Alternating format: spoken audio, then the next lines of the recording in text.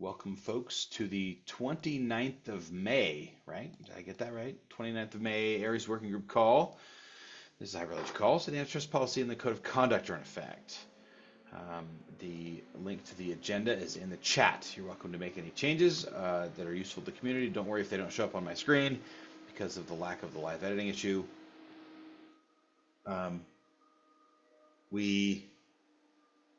Well, my PC fan just went nuts randomly. That's strange. But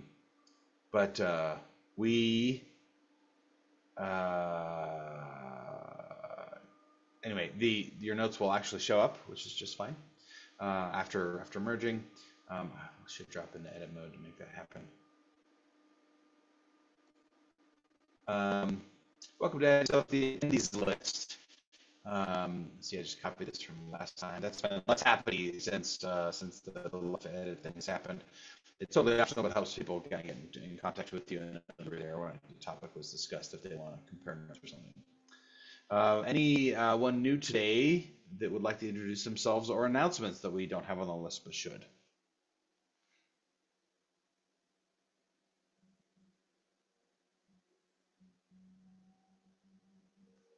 Since we do mention IIW each time it comes up, I'll mention DICE, which is IIW in Europe.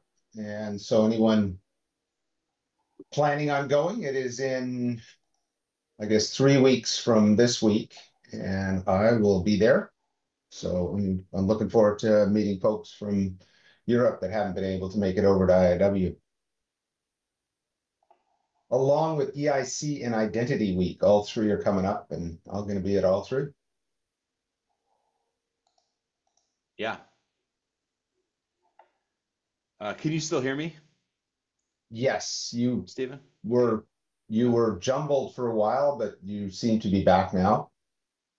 Can you hear us? I'm back now, but I've lost control of my mouse. My screen is frozen. That's interesting. I can hear you, but I can't take notes or add anything, which is super curious. I don't know what's going on there. Shoot, and I think release status and work updates was next before I unceremoniously became unable to do anything. Things are going very well. Lots of things are getting added into Aries Cloud Agent. It's a fair amount of technical debt removal and maintenance that's going on. And in particular, Dependabot Fund. I think almost every repo is dealing with Dependabot stuff. So hopefully we get a handle on it in this short term. Patrick St. Louis has volunteered to grab all of our Dependabot updates and put them into a single PR and hopefully get us past that. So that's where Aries Cloud Agent Python is, and then a new release will be posted probably at that point. I think we're pretty close. We've only got a couple of issues that are hanging out there, so that's where we are. Cool. There's only one on the Aries RFC repo, but that I saw earlier, but yeah. It has a By the way, amount one of more code. thing to mention. The Indicio team has added a DIDCOM v2 PR, and which will probably merge. It currently gets a message, is able to receive a DIDCOM v2 message and send back a problem report in DIDCOM v2 flavor. So it's not useful yet, but the idea of getting it in there, being able to send DIDCOM v2 messages to an Occupi agent and have it able to at least understand it, realize the process, and then so the next PR will obviously extend that out, but really good progress being made by Micah and team. Very cool. I would like to, yes, related to that, down in the agenda, I would like to float the idea of an interopathon target with both the retirement of unqualified DIDs and DIDCOM v2 adoption. I think those things look to be arriving on a similar time schedule, which would be really cool. Anyway, any other release status work updates folks want to share?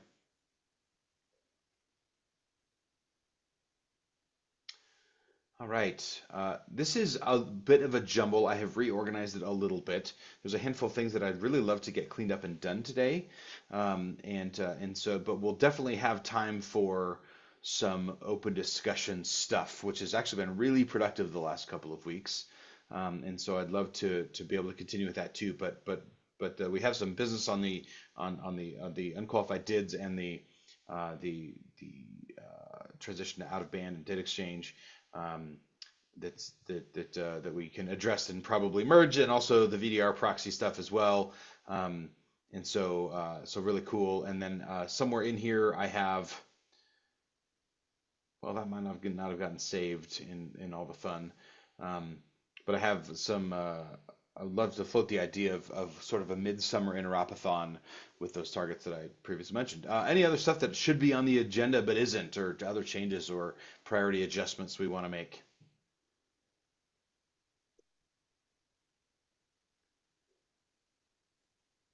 All right, let's dive in. Um, so the unqualified dids transition, this PR, I think we merged. Um, yes, this has been merged. So this has been done, and so the whole thing can probably shrink to just a status. There's the did indie handling stuff that was brought up. Um, the idea here is to get this deployed now that we have code support, for these things, is to update our active deployments for this. The target for that is the end of next month, or rather the beginning of the month right after that one. But so we've got about a month left, and of course we can adjust that date if necessary. But the goal is to get this deployed so that anyone who wants to continue having those interoperable features can do so cleanly. And so we'll be periodically reviewing. I suspect in 2 weeks after EIC. Oh, there's an announcement. Um, Next week, both Stephen and I will be at EIC, the European Identity Conference. Is there anyone that wants this meeting to exist bad enough to run it in our absence and be a guest host?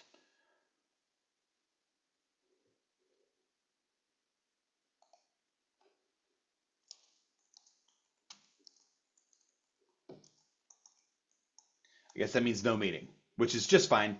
I just want to give people the opportunity, if they really wanted it to exist, to be able to pick up and handle that. Okay, so we'll need to review this probably in 2 weeks after EIC and get a temperature of where folks are on deployments and see where we are, um, so that we can update the status on that and continue our process of making unqualified dids go away. Any comments on the did indie handling aspect of this? We mentioned that there was some Credo issues and they're using it like differently, but there's a quick fix and a long fix. Anyone have any news on the data indie handling in Credo?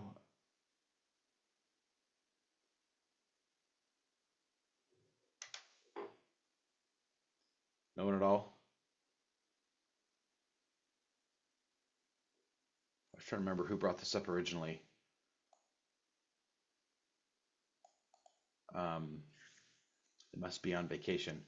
I'll persist this another round and we can see if we can resolve that conversation.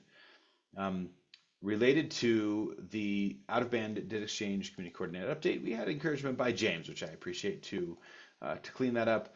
There is a PR that I have. We talked about it last week. Um, James pointed out some other changes that would be useful, and so I've made a couple of other changes. Um, and so I added a note to the connection protocol README because I noticed when I was reading this CCU that there needed to be a deprecation notice added to the connection protocol to not use the invitation messages, and so this is now actually there. He also mentioned that according to our process, we needed to move from accepted to adopted. That was in his message there. Um, and I also clarified that in step two that we remove the did exchange piece of this because that was something that was poorly handled back in the early days of this effort, where we decided to only transition out of band as part of this and leave did exchange well enough alone, and then we didn't update the documentation appropriately. So this has been This has been modified to just indicate the adoption of out-of-band protocol support, just in clarity of what we were doing anyway, which means that the full change looks like this. There's, of course, the one addition to the connection protocol as part of this, and then we have, these changes here uh, to mention those, and of course the dates that we're mentioning that we're in step 2 with the target completion date. That's also a little over a month out. Any feedback on this PR, or more specifically, anyone opposed to merging it at this point?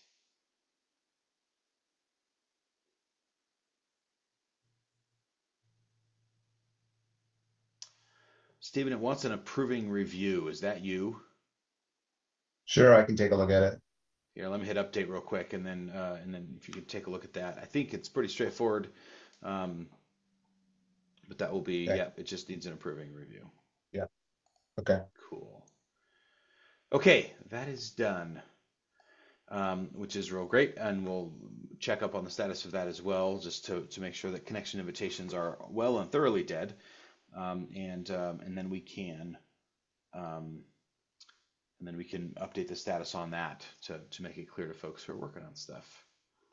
Um, DIDCOM v2 adoption we just covered. I'm going a little bit out of order, and so there was some mention of the fact that the Credo did need a little bit of attention, but it had the beginnings of DIDCOM v2, and this will become more important, particularly as we set a target date for an interopathon. I think would be really useful. Actually, while Steven's doing the other thing, and I won't talk about the VDR proxy just yet because he's focused there. Let me generally float this idea and get some feedback on the idea of an interopathon. It's been a little while since we've had one, um, and there's a few random, at this point, uninteresting reasons why that hasn't happened. We had intentions of it, but the dependent events never occurred. Just because of clarity and changing of priorities. So one of the thoughts that I had is that demonstrating interoperability post unqualified DIDs, I think, carries some significant value. And given the adoption progress of DIDCOM v2 in ACAPI, and then demonstrating that interoperability with Credo, I think would be really powerful. Bringing these packages fully into DIDCOM v2 land clarifies and simplifies a variety of things. No longer do we need to figure out how to handle it in V1 and V2. There's just V2 moving forward, which would be really great for that. Um, and then all sorts of really fun things happen, like the DIDCOM demo, which is written in DIDCOM v2, now becomes something that could be used directly with ACAPI. As an example, Verimo is also a project that has been DIDCOM v2 from the start, but I actually involving Verimo in the Interopathon could be a cool step there, to sort of show all of these things working together. And so I think that combined effort could be really neat. And we may have different aspects of it. Obviously those that never used unqualified DIDs don't really need to worry about the unqualified DID part. But the DIDCOM v2 part would be really cool there as well. And so targeting kind of midsummer-ish places us kind of in the middle of between spring and fall conference season, and I think would be a really nice time to sort of target that for this sort of fundamental update there. So I'm thinking relatively targeted interopathon. And we could, of course, have some optional interop targets that go into more advanced stuff as well.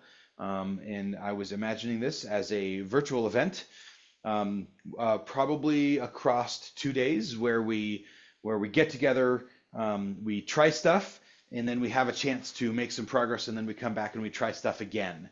And if we do that, then we can get into debug sessions. We can work out what the issues are, and even if we don't yet have those changes in the main branches of everything, we have at the end of it, we have PRs that can be used together, and we can document that using this PR of this project and that PR of that project, then we were able to achieve the success that we were looking for. And so that's the general idea. Any feedback, thoughts on timing or scope, or whether this is a good idea at all, or anything at all? Yeah, this sounds great. Again, we wanted to do one of these from the marketing side, for a little while, just because this is a great again shines a great way to shine the light on the work that folks are doing, the type of kind of community like offerings that we give the community so that folks can bring together what they've been working on with other folks and see the magic happen so to speak of interoperability of issuing and verification and all that good stuff. So happy to help support the effort, get this together. It does take a bit of work to get folks signed up and paired off and, put the different kind of rooms together and set up notes. And we have note takers and all that good stuff. So it's a really good use of time. So if we're looking at the end of, say, June or July, let's say the last couple weeks in July, we'd want to kind of start getting folks signed up, maybe after y'all get back from Europe from the conference circuit. So maybe, give it a few weeks and then we can start putting together some sign up forms and whatnot for folks to join us if anybody's interested. I like that. So let me start taking notes because this is important. Um,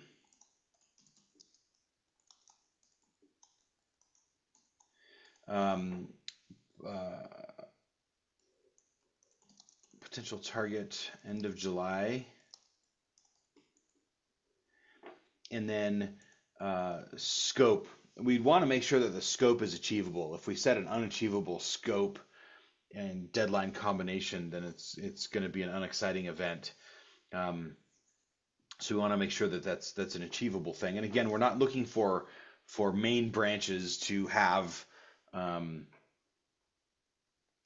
the updates necessarily, but get to the point where we have sub branches or we have PRs against it that will make things work, and then we can make that happen. So Yeah, in the past, I think folks just kind of come with what they have, and then we started with, make a connection, and then, who wants to issue, or somebody's just there just to bear, or whatever the case may be, whatever they want to try out.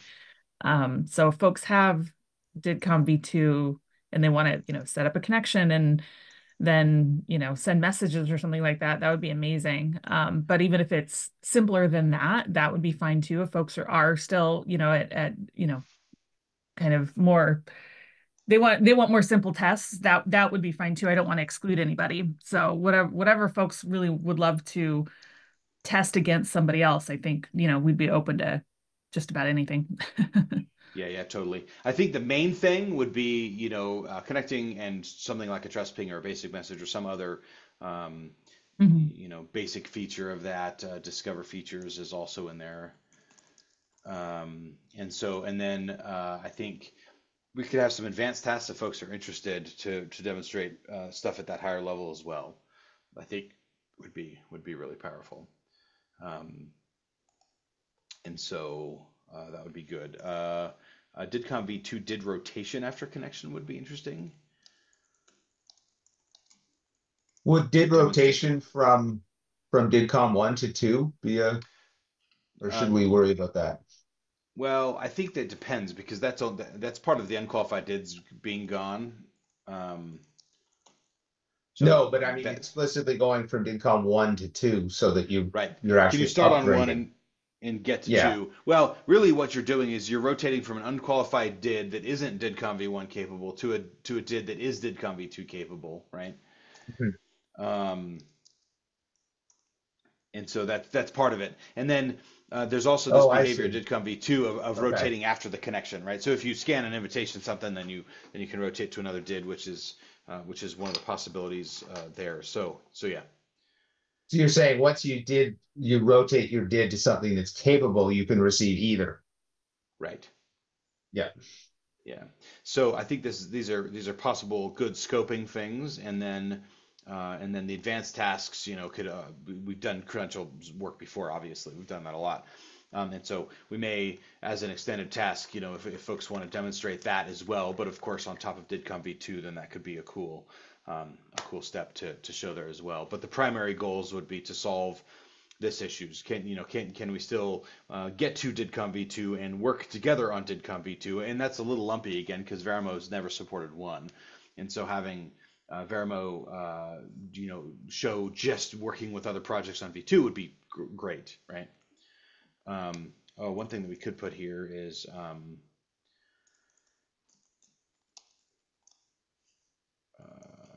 some sort of basic interaction with the DIDComm demo. I think would be interesting as well, as a possible target there. Yeah, so discuss this post EIC and get the scope right, and then the potential target end of July. Will need enough time that folks can target and make the progress on the things they need in advance, but also it gives us a deadline to sort of get together and make that stuff happen. So I think that's very cool. Participants, Aries, Octopi, Credo, Veramo, I think would be another great participant in that. Cool. Any other thoughts about the Interopathon?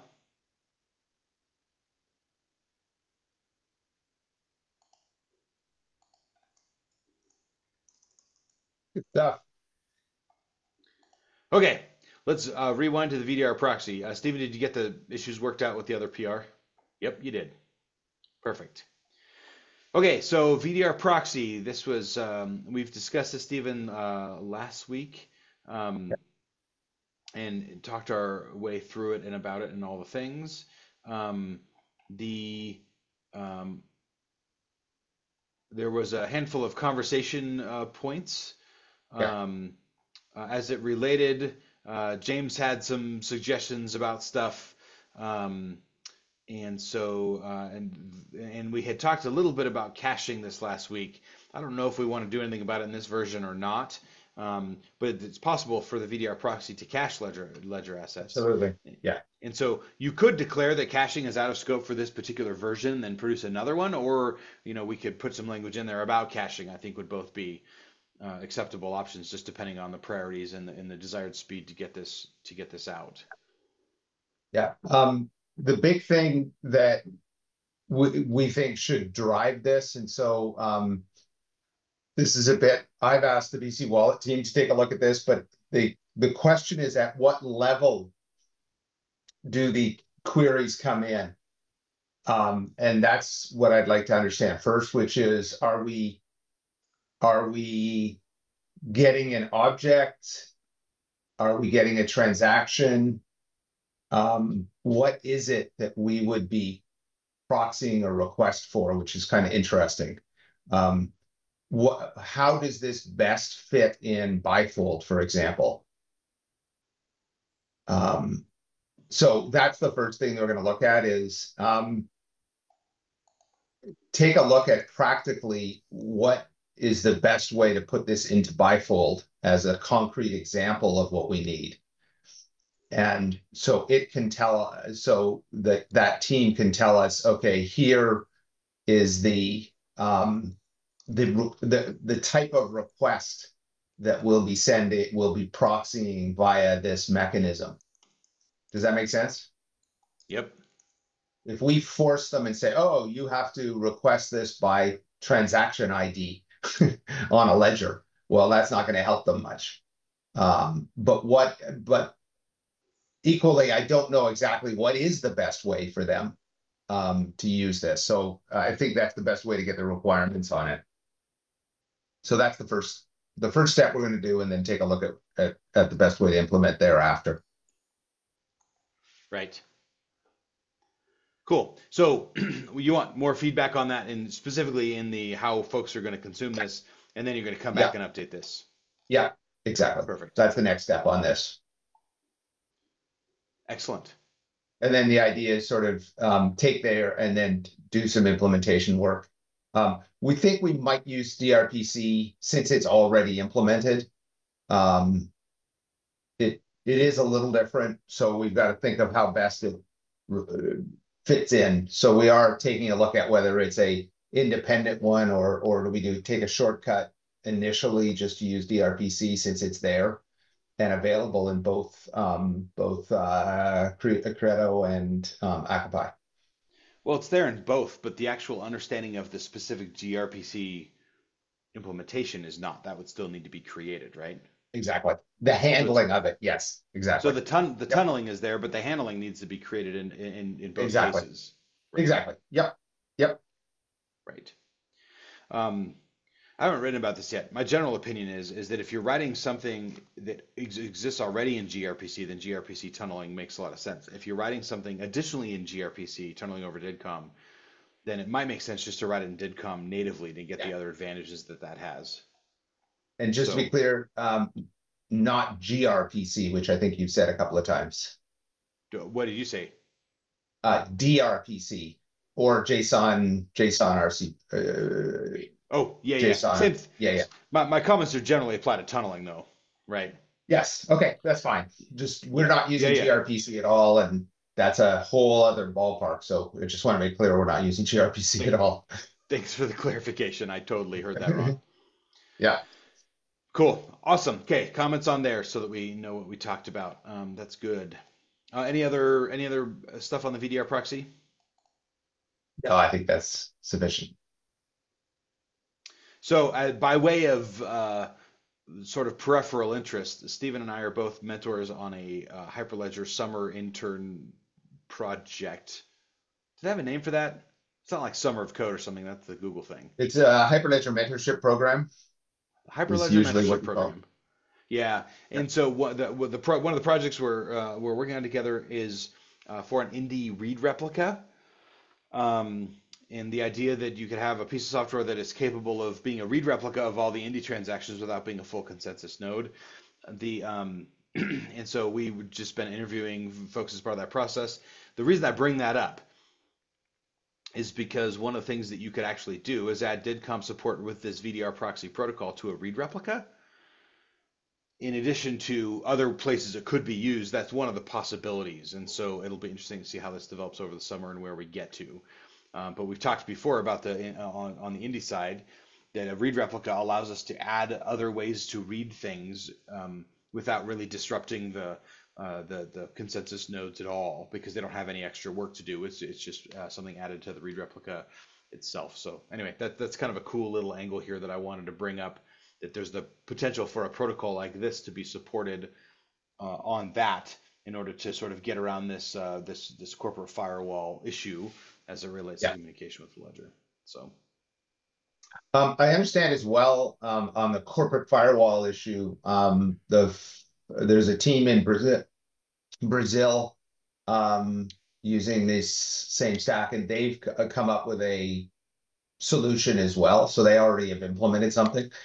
We've been looking at that as well. do you have links So for that's that? another. I don't have the details. Plesio on the BC Gov team has been talking to them.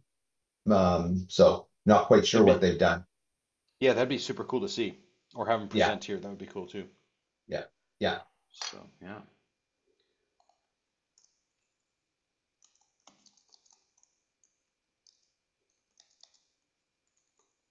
that'd be cool. Okay, talked about DidCon v2 and the Interopathon. We talked about the mediator reconfiguration a bunch. Has anyone found time to make any progress there?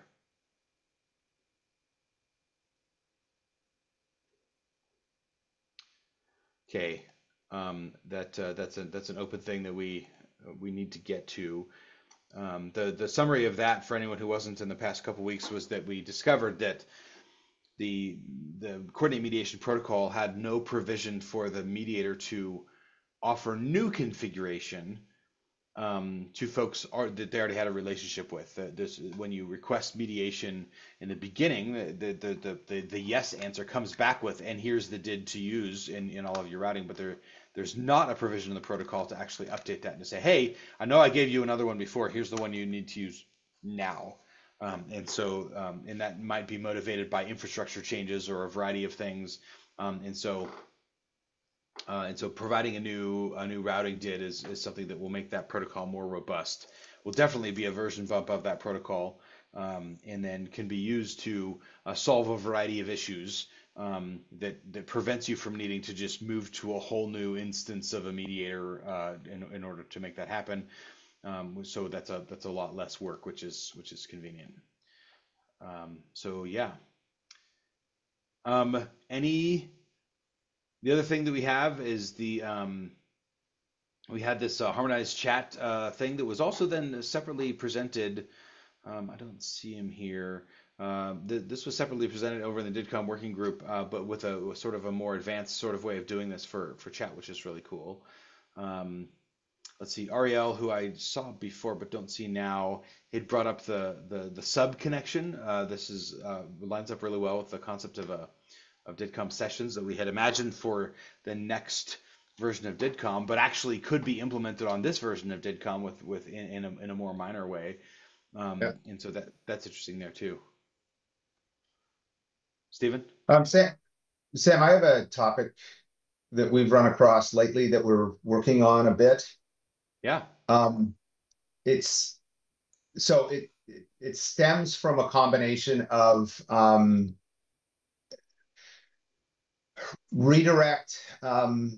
The basic problem comes from QR codes, the use of QR codes that are too dense, to invitations that are too large, for various reasons, but combines with the need to support some kind of deep linking in a way that works with iOS and Android. We know about the limitations of iOS and all that stuff, but this is slightly different.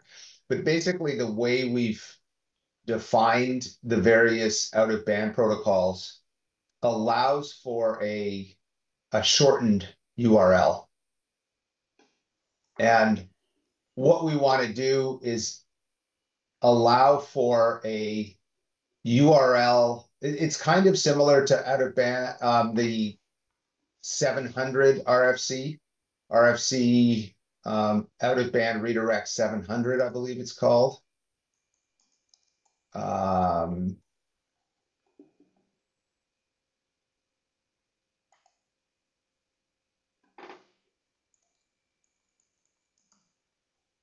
Yeah.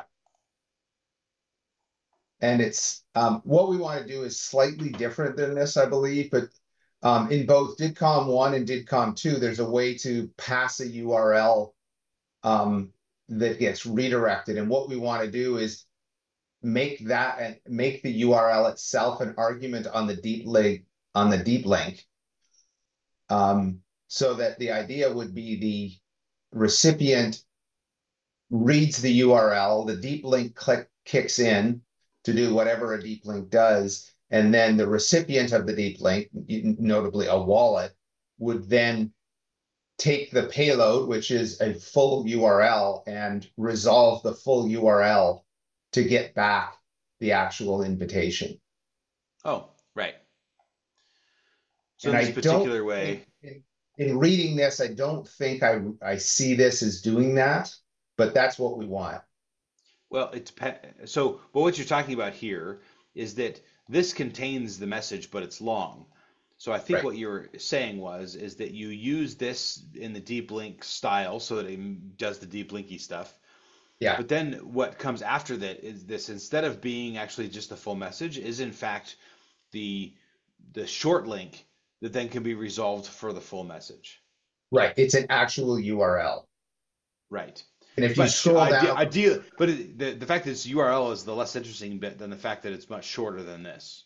yes, yeah, scroll down. But what we've done before is we've said, oh, here's the, see, this is the shortened, we use the shortened, So they have OOB here, and yeah. then OOB ID is a base64 URL encoded URL. Is it the full URL?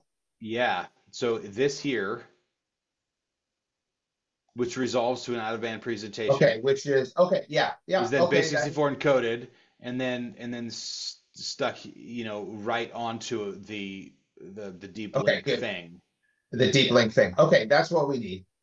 Okay. And you'll notice the density difference between this and this is Yeah, there's yeah, not. exactly. And that's what we're looking for is getting that density consistent so that there's a fixed length of it. Okay. I'll go through Okay. this again and we'll take a look to see, but that's what we're working on now to to make it that there's one way to basically all the QR codes would use this style so that there's no more of worrying about the length of your invitation and therefore the length of your the density of your QR code. With the consideration that it cannot be resolved offline, which is often okay. Yes. Yes. And how that plays into the whole BLE thing and all that stuff, that will probably come into play at some point. But we just Right. want to get the initial problem solved at this point. That's what we're looking at. Right. These same people might be looking at that problem as well. Right. Cool. Daniel, you brought this up. This was the JSON-LD creds implementation not matching between Akapai and Credo. Any updates on that? A fix has been merged for that one into ACPI, so I think that is resolved at this point. There's still some goofy things going on in terms of there's some funny interactions between the Spherion presentation exchange library and the expectations of Credo. But I've raised that with Timo and others, and um, hopefully that'll be addressed at some point. But we're able to actually issue and present those credentials now.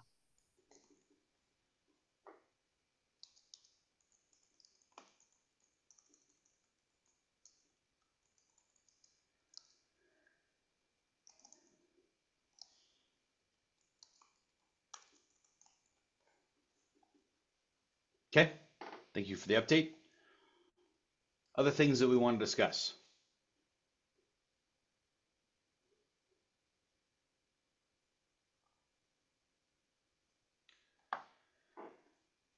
Um, One of the sessions I'm giving at EIC, I can partly credit Daniel for this, as he proposed and got the session accepted, but then was unable to attend, and so I'm pretending to be Daniel on TV. Steve McCowan and I are actually pretending to be Daniel. We will be talking about post quantum cryptography and its effects on decentralized identity. And so um, that's probably worth giving a review here after we come back. Um, the short answer is there'll be a large variety of DID methods that need updates of one sort or another. And so the ability that we're focusing on to rotate from one DID to another DID is going to be important in our post-quantum world so that you can continue relationships um, using newly updated DIDs that are quantum resistant or use quantum resistant technology, crypto suites, etc. And so there's also updates that will be necessary to DIDCOM over the next handful of years in order to solve that as well. That work needs to get started soon because the spec work comes before the library work comes before the implementation work comes before the deployment work, and the deployment dates are the ones that folks are mostly focusing on. And so sort of the farther up the stack you are, the faster that's got to go. So there'll be some efforts there. Don't have time to do it sufficient justice here, but that's something that we'll be able to present here after EIC, and then we can consider what Aries needs to do in order to be able to adopt the stuff that comes along to solve the problem. And so that will be a worthy discussion to have as well. This is, of course, not just disrupting us, but more or less everything. Nearly, I don't think there's going to be much that isn't touched about this, except interestingly enough, for symmetric keys tend to not be affected by this. Mostly just public key cryptography that relies on factoring of large primes, which there are quite a number of algorithms in common use. And so that we can discuss that a little bit after EIC. So that will be an upcoming topic as well. There's not a ton of work because we don't do the crypto stuff ourselves exactly. We just use crypto, but we'll need to have some some discussion about what we do to be ready for it when it arrives, so that we can adopt that without too much grief. Yeah. Other Any other topics in the the next couple minutes? And again, a reminder that we're not meeting next week.